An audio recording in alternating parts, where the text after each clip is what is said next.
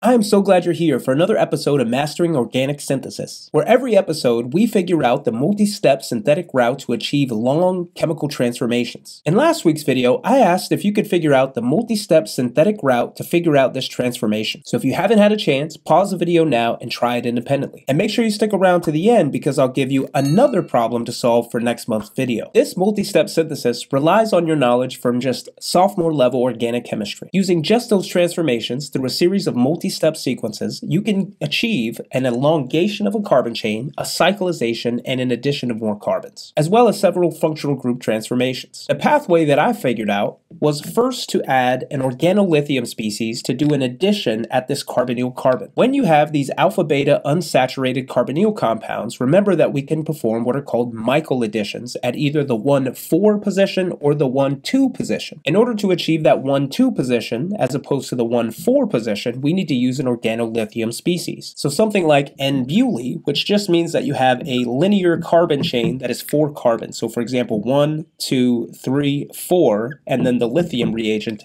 This is what's called N-butyl. And that is step 1, and following acidic workup, we can turn this into an alcohol. So we were going to add this butyl group at this carbonyl carbon position, leaving the alkene intact. So the product of that transformation is going to be that alkene. Now we have turned that carbonyl oxygen into an alcohol, and then you have a 4-membered linear chain, 1, 2, 3, 4. The next step is we can reform a carbonyl ketone at this position by using an oxidizing reagent. The one that I most often use is going to be DMP because I don't think it will react with this alkene. So DMP will allow me to turn that alcohol back into a ketone and leaving this 4-membered carbon chain here. So what we've done is extended the carbon chain and reformed the ketone. And now from here we can do another Michael addition, this time at the 1,4 position, so this terminal carbon of the alkene, if we take a diester species and NaH. So NaH is going to allow us to deprotonate the alpha carbon of a diester. So if we have this diester species, then we can deprotonate this alpha carbon position, making it a good Michael donor to react with this Michael acceptor. So taking these two, reacting them to form the Michael donor or the enolate species at this carbon position, and then reacting it with our alkene at this position allows us to create a new diester. And the product of that transformation is going to be the ester here. Remember, we have that carbon with our other ester on this side. So that is this molecule, and now it is attached at this carbon. So it will be attached at that position, which means the rest of the molecule remains unchanged, where we still now have our 4-member chain. And all we have done is added this diester to this carbon, which was this carbon previously. And then from here, we can do a Dieckmann cyclization because we have this diester species and a carbonyl carbon, which can be attacked via nucleophilic acyl substitution, and we can deprotonate this alpha carbon hydrogen using a base like sodium ethoxide.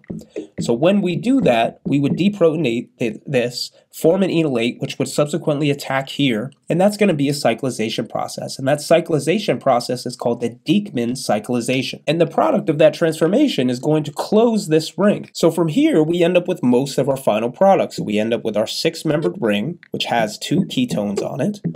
We also still have our 4-carbon chain, which is how we got this side over here. The only thing that's extra from here all the way to our product is going to be we still have an ester at this position. So this ester needs to be removed in the final step to get to our final product. And the way that we remove that ester to get to our final product is first adding a strong base like sodium hydroxide, and then subsequently working it up with an acid like H3O+ in the presence of water, and also in the presence of heat would allow us to get to our final product. So to remove this ester, these were the conditions that got us to our final product. So remember, the first step is the addition of the butyl lithium group to do a 1,2 Michael addition, followed by reoxidizing the alcohol to a ketone, followed by a 1,4 Michael addition with a diester species, subsequent Dieckmann cyclization to form the 6-membered ring, and then removing the ester group using this workup condition. If you enjoyed this video, make sure to give it a thumbs up down below. For next month's video, I'd love to see if you could figure out the total synthetic route for this chemical transformation. If you enjoy these videos, remember that I publish 2 additional videos a month exclusively for members. You can check out the link down below. Make sure that you subscribe to the channel so that you never miss another video, and I'll see you next time.